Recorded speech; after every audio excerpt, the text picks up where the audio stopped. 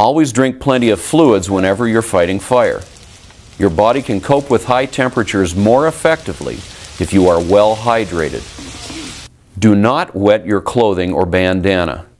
Wet clothing conducts heat to the skin much faster than dry clothing, making burns more likely. It also increases humidity. Moist air causes more damage to airways than dry air at the same temperature. The best way to use your water is to drink it.